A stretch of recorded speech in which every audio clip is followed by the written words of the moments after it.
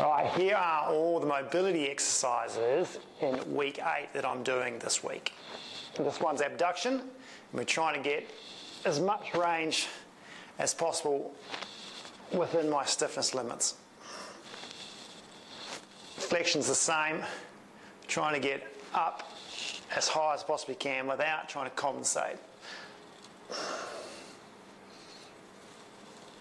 Yeah, the external rotation, I can move up to basically 90 degrees abduction now and really access a little bit more range. I'm still doing it passive, so working on trying to push that external rotation range in abduction, but doing it supine so there's not too much active movement going on.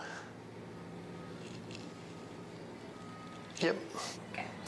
Now with week 8, I'm allowed to do active assisted work. So this is active assisted. So I am lifting a bit with this pole, but I'm assisting using the pole, and I'm going on an angle to give me a little bit more external rotation rather than going internal rotation. So a bit of an angle and trying to go up above your head.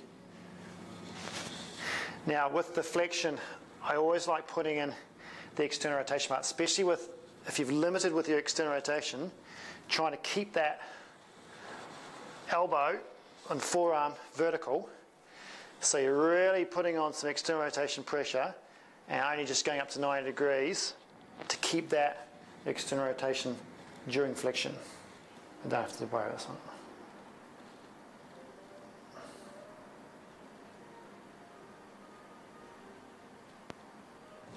Always like doing a bit of thoracic extension. Now, because I've got some more range, I haven't got quite as much range here. I can just rest this one on my forehead.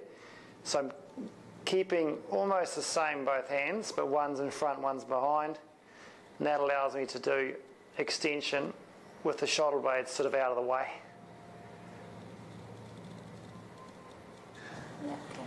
And the last mobility today in this week is just getting that ball in the back of the deltoid, because it's been so dormant there for quite a few weeks, and we're now starting to get things moving. There's a lot of trigger points through the back of the deltoid and the rotator cuff, and it's really nice to try and mobilise that and get stuck in and release all that to help you out.